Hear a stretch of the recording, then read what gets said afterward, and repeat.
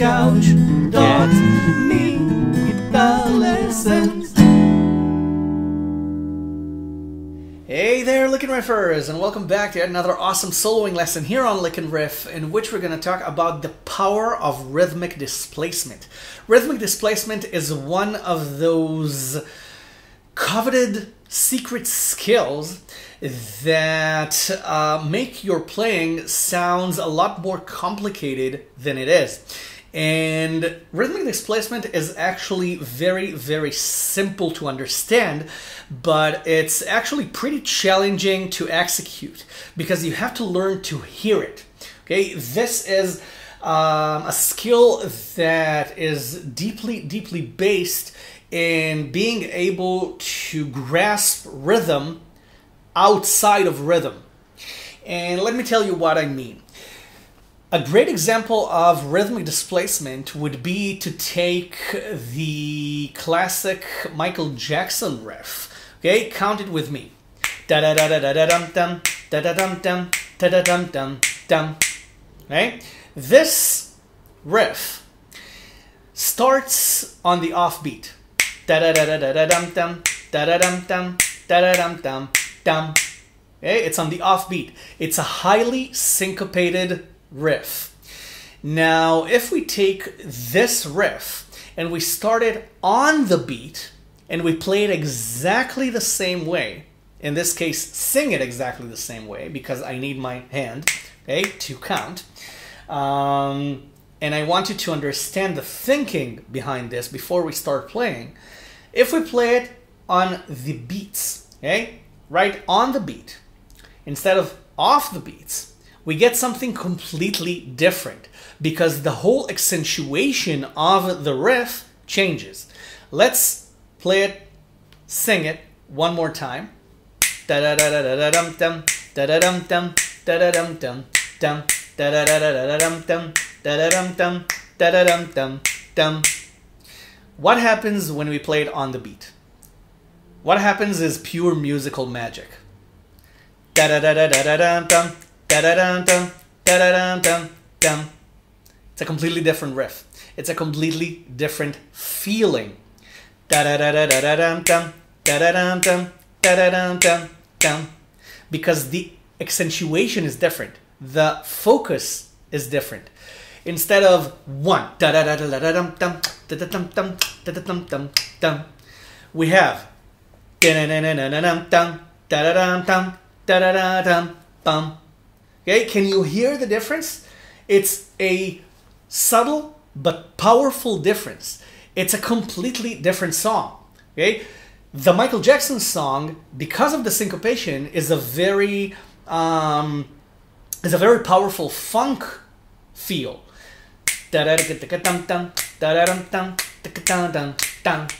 Okay, while on the beat, it sounds a little bit Middle Eastern. Da-da-da-da-da-da-dum, da-da-dum-dum, da-da-da-dum-dum. Okay? That's the power of rhythmic displacement. Now, rhythmic displacement, when you solo, can be very, very difficult, or it can be very simple to execute. And I showed you this before when we talked about groups of 5 or groups of 7. Because if you take the pentatonic scale and you play it in groups of 5 notes,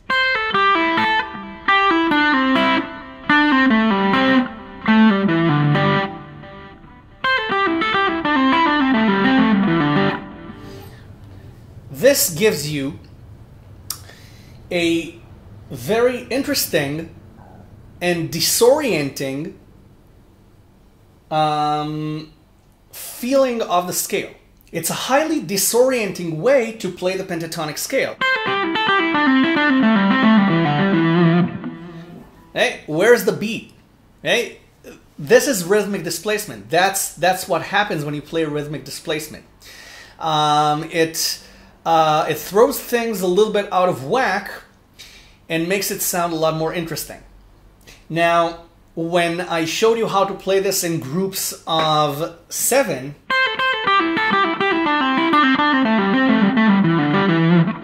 right? What happened was that it became a completely different displacement.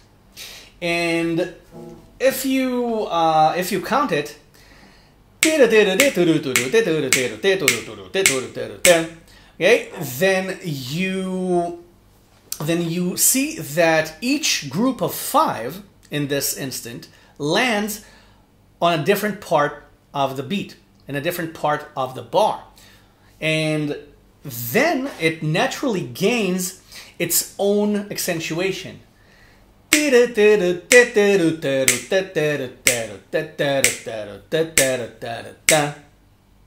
see? It's da-da-da-da-da one time, and it's dee-da-da-da-da. Okay? It's really, it's so subtle, you might not hear it.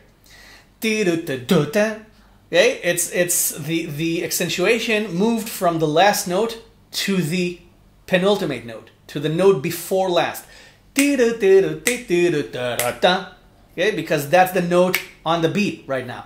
Okay? Okay? The note before last.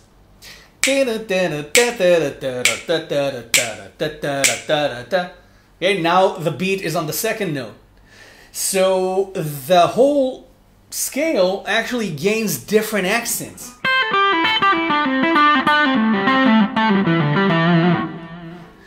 This was a mixture of 5s and 7s. Okay? A group of 7,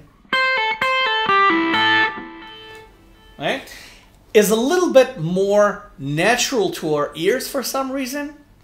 But if we take a simple lick, a very, very simple lick, and we turn it into a 7/8 time lick, this is where things get interesting. And this is really simple to play, but it can get confusing. I'm talking about this. That's it. Da da da da. Okay, now try to sing it. Da da da da da da da da da da da da da. You see how it changes between beats? The accentuation is different. You land on the beat at a different time. Now, if I play it, you can't really hear it as when I sing it, okay? Because you need a whole band setting in order to truly appreciate it. But try to see if you can hear the rhythmic displacement at work.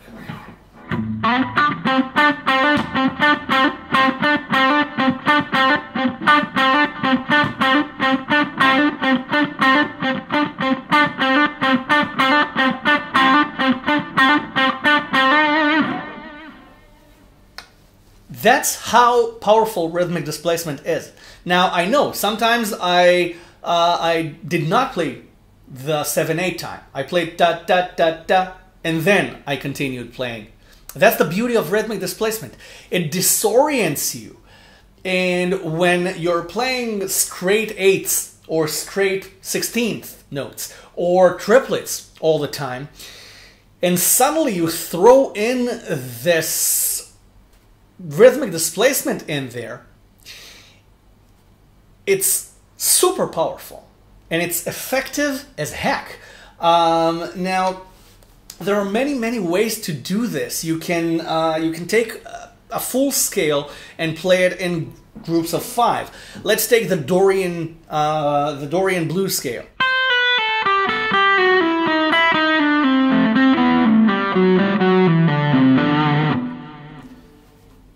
This was groups of 5, and if you get used to playing it and build up speed relatively well with this shape, then while you're playing and you want to throw in a scale run, then instead of throwing a run-of-the-mill scale run, just play the groups of 5, and if you do it consecutively without stopping, hey, that's a group of 5.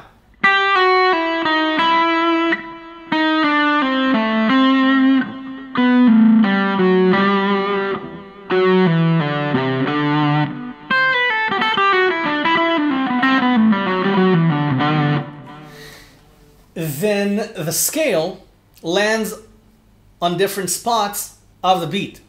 Okay? It gains a different accentuation as it goes along. And if you play it really, really fast, I personally don't enjoy super fast playing. I prefer funky, short licks more than anything else, probably because I'm highly influenced by John Scofield. So I never worked on really upping my speed that much. But I believe that if I practice this, for a few days, then I can build up speed really nicely. You see?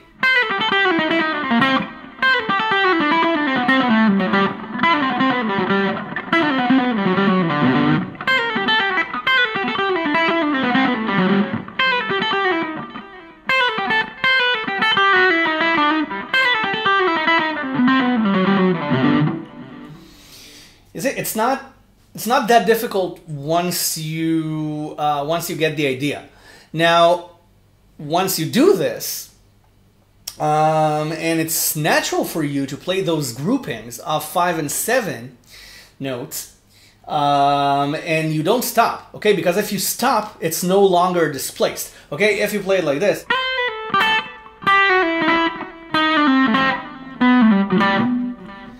it's no longer displaced. It falls exactly on the same accent. It has exactly the same feel throughout. But if you do it like this,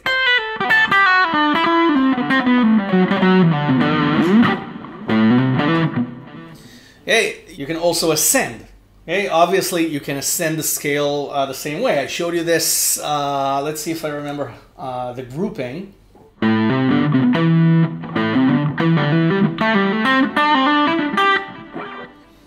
Yeah, that's the grouping. It's a basic line.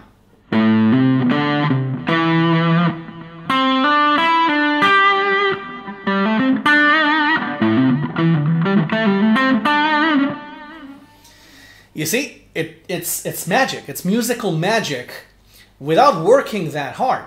Okay, and this lick, the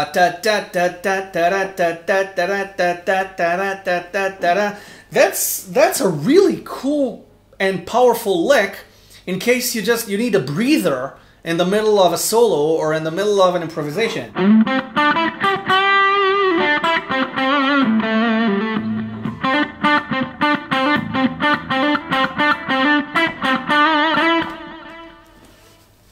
You see, it's a perfect intermission tool because it's the listener doesn't really know what's going on there, and they're like, "What? It sounds simple, but it's not. Something is odd about this lick."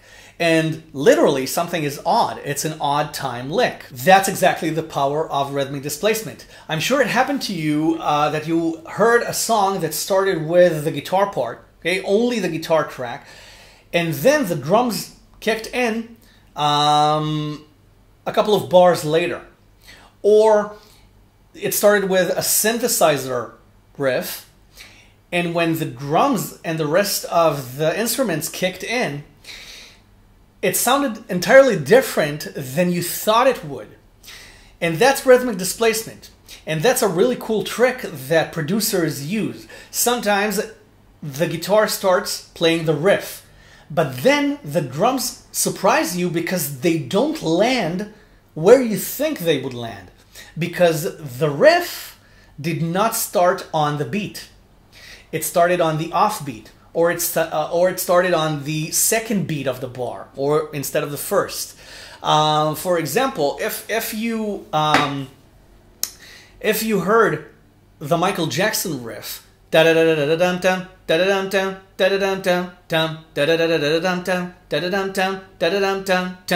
before the drums kicked in, then the first time you would hear it as being played on the beats. You would hear